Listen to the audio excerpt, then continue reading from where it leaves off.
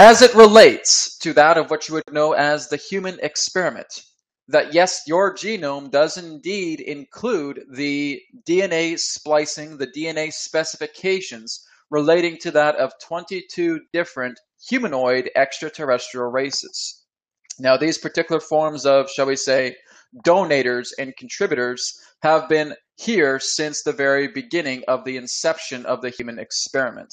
Again, understand that your planet was specifically chosen for this new accord, simply because the idea of the human race has been fragmented for a very long time. Again, if we were able to go back into the ancient roots pertaining to that of the Lyra constellation, that through a great deal of war, much of the particular original seed that represented the humanoid genome, other particular sub-races, other species, other civilizations became separated through the polarity of skirmish, of war together. Earth, again, is what you would refer to as third time's a charm. But Earth was meant to, in that sense, become more heavily guarded as the two previous experiments relating to Meldek and relating to Mars did not succeed. And because they did not succeed, then there has been, in that sense, a great deal of, shall we say, cosmic rules, or shall we say, ground rules, pertaining to the game masters who wanted to bring about a much more deeper experiment with the Earth.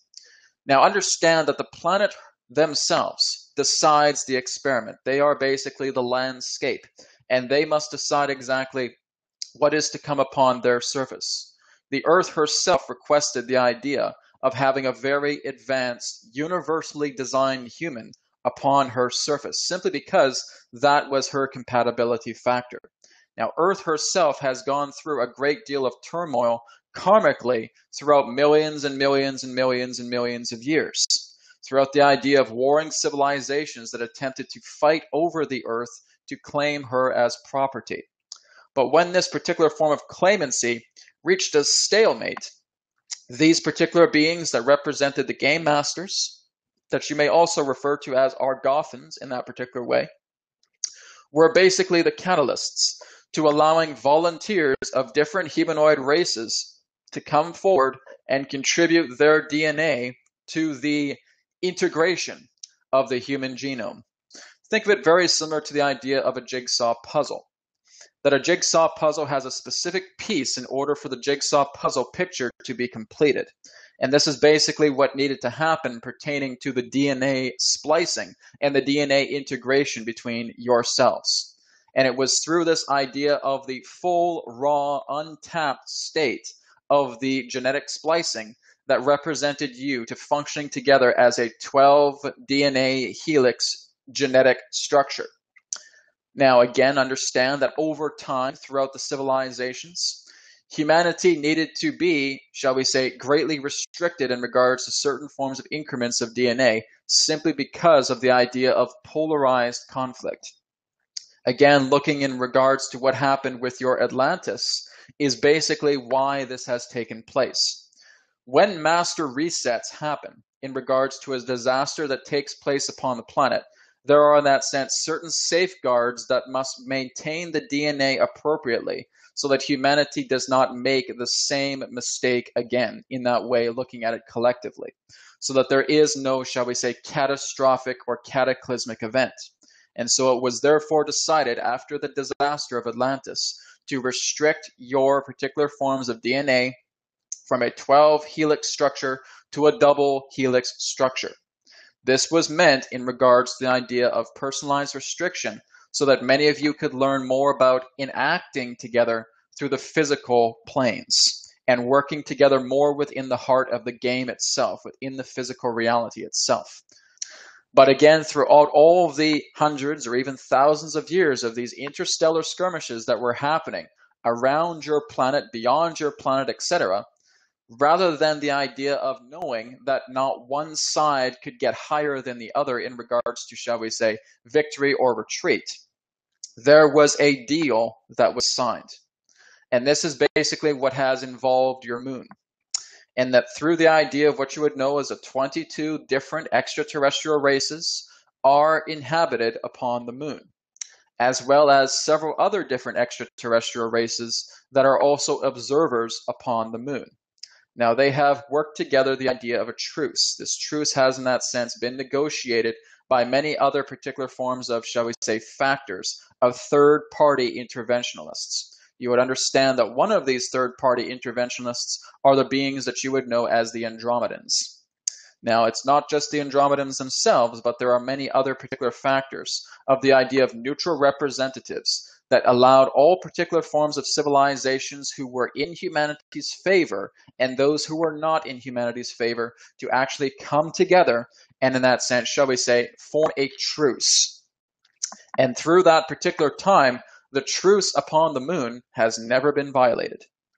And that many of you, in that sense, that are starting to realize that the extraterrestrial presence is returning, and that you are noticing that there is an increase of sightings, and that you are noticing that there is an increase of other people coming forward that you commonly refer to as whistleblowers, you are now starting to understand that there is some type of grand experiment coming together here, that there is the idea of the cycle returning and feedbacking upon itself once again.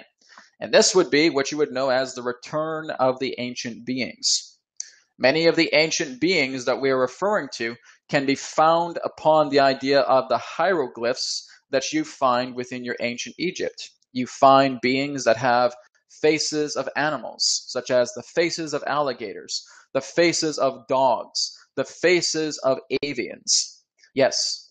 Now, again, understand that there has been a lot of communication throughout your form of collective consciousness, together within the idea of your spiritual, new age, metaphysical, extraterrestrial community, of certain forms of individuals that have come forward and stated that there are beings that you would know as the blue avians that are, in that sense, working together to help integrate these particular forms of spheres that are also helping to work together to create this alliance that is taking place. Adronis, is this true? Yes, of course it is. The whole idea is the form that the blue avians themselves simply represent a form of energy, a simple form of image that is in recreational capacity pertaining to that of the reminder of the gods. It is a blueprint that is helping you to remember yourselves in those times of ancient Egypt, in those times of ancient Atlantis, in those times of ancient Sumeria, etc. They are simply taking this form because it is a reminder to you on an ancient level. Now, again, they are not the only ones responsible. There are many other forms of civilizations that are forming together a particular alliance that are helping many of you to move into this newer state of consciousness, shall we say, or rather, in the way, the return of consciousness that has moved into a form that is now at a greater height, to where you are now starting to reach. Now, what is taking place upon your planet right now, as many of you are already aware, is what you would refer to as a third to fourth density integration. Now, this is basically still happening, but many of you are able to cross the threshold and you are still creating the idea of an experiment, a reality that exists in third density, but also exists within fourth density as well. Think of it in the idea of a bubble that exists in third density that is within another bubble that exists within fourth density. Now, basically, what is eventually going to happen is that these two particular bubbles will merge. They will converge. And so it will be the idea of the integration of one particular density that will be referred to as, quote unquote, the new fourth density. It is the idea that these particular forms of bubbles, in that sense, are creating an osmosis and that they are merging themselves together. Now, many of you could also refer to it in the idea of the earth splitting, in the idea of a mitosis. That, in that sense, is particularly true, but it is also representing that as the earth splits, you are now seeing the mitosis come together. What is basically separating is, in that sense, also coming together. And so, therefore, it can be paradoxical in that particular understanding. But basically what has happened is that there is a new density that has come together within this universe pertaining to the shift that has happened. And in that sense, this particular 13th density will now start to become the 12th density. And the idea of this third to fourth integration will now become the new fourth density.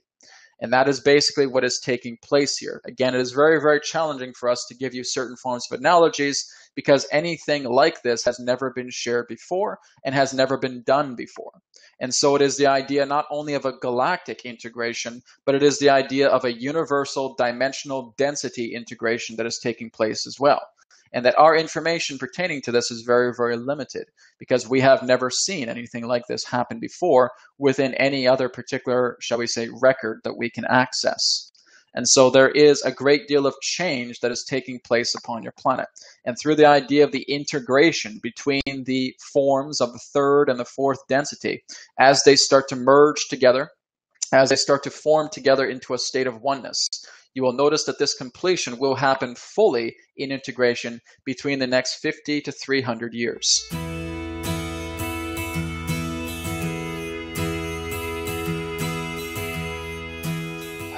We thank you very much, Anish, for your question. We understand that, yes, there are certain areas upon your planet that are going through very, very rough times. We understand that the areas of your planet, shall we say, are going through great states of poverty and, in that sense, great states of changes.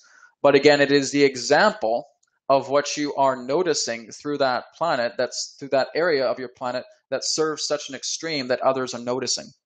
Now, understand that through the idea of extreme impoverishment, it will take time for that to correct. But the whole idea realizing is that, yes, there are certain people around you, and again, throughout the country, that may be extremely impoverished. But this is where you are in that sense, noticing that hands are reaching out around you, not just from people locally, but from people collectively. The understanding is that as you notice that impoverished countries are existing, what can you do to feel that you are transcending that impoverishment personally? What do you feel you can do to become the example of realizing that impoverishment is, in that sense, a state of being? And what you can do through that example to help bring forward the idea of transformation within your world. Because again, as you become the example, no matter how extreme the area on your planet is pertaining to impoverishment, as you become the example, when others in that sense see that particular example in like mind, you will notice that those forms of branched connections will shift, and everybody in that sense are holding hands together. Now understand that there are many different forms of efforts taking place that will help to alleviate the idea of impoverishment. But if you're noticing that impoverishment is happening so much, you may want to look into the idea of the leaders of those particular countries, because they are not doing what is meant to be done in regards to that aspect. And so again, this is eventually what's going to be noticed collectively. The leaders that have caused the idea of these impoverishments to happen will no longer become leaders.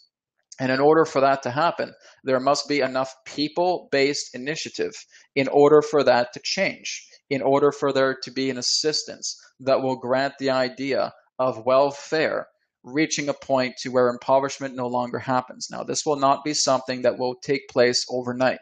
This needs to happen through the idea of the collective consciousness pertaining to your country.